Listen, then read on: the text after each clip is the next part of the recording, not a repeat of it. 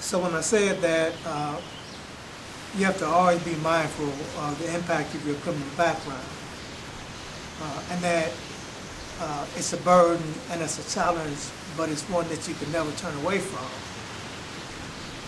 What I mean is this: your criminal background, instead of being a negative so much in your brain, has to be more of a motivator for you going forward. We will always be characterized by our criminal past. There's nothing we can do about that.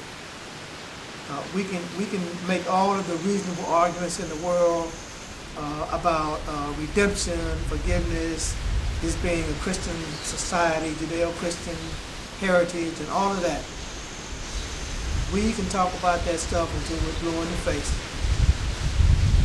But the facts on the ground will not change. This is a society which is based upon competition for limited resources. And in the competition for limited resources,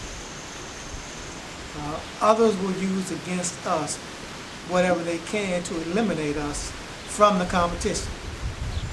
And that's effectively what has been going on. That's what's happening right now. Let's call it what it is. Our background is a competitive disadvantage. And we can never lose sight of that. Never, not ever.